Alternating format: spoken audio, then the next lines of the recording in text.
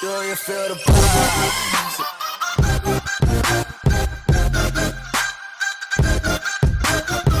Pairing an extra controller for your Fire Stick is a good idea. In the event that you ever misplace a small remote that comes with it, you'll have a spare to get you by. Right now we're going to need the Fire Stick remote. To get started, turn on the Xbox controller, and then with the Fire Stick remote, navigate to the settings at the top, and then go to controllers and Bluetooth devices, and then finally you're going to go down to game controllers. Select add new game controller. Then as you can see, it's searching, so go ahead and hit the pair button on the top of your controller and it will be recognized by the Fire Stick right there.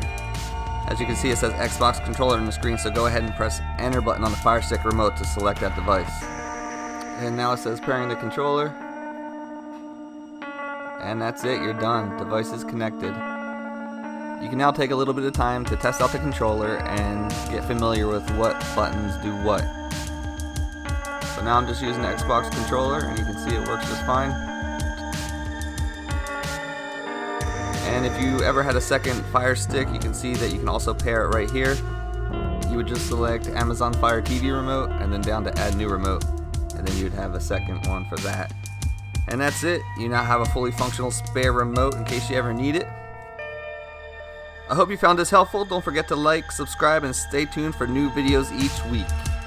Thanks for watching.